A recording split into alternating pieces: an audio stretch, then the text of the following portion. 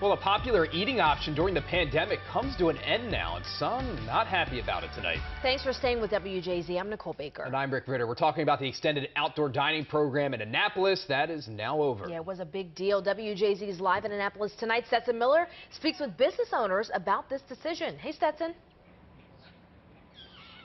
Hey, Nicole and Rick, that program came to an end yesterday, and that means that restaurants here can no longer use parking spaces for tables and chairs for people to eat outside. They say that's a problem because they say they need that space and are still recovering, and some restaurants here were offered special permits while others weren't.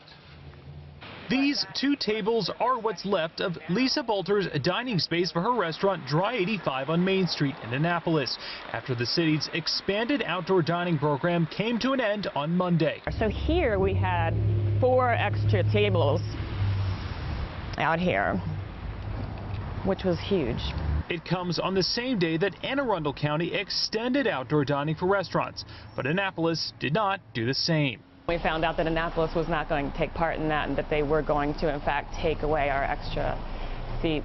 The program began during the pandemic to help out struggling restaurants. It allowed them to use parking spaces in the street as dining areas outside so people could safely social distance while eating out. But Lisa says they're still recovering and need the space, and it's something some customers still prefer. Even now, to this day, there are a lot of people who are still not comfortable coming inside. And some restaurants at Market Space down the street got special leases to continue using their outdoor dining space. Lisa says they were never offered that. We were not afforded that option. It's something that we would have liked. A spokesperson for Mayor Gavin Buckley said in a statement that retail businesses expect to be able to have parking available for the holiday shopping season.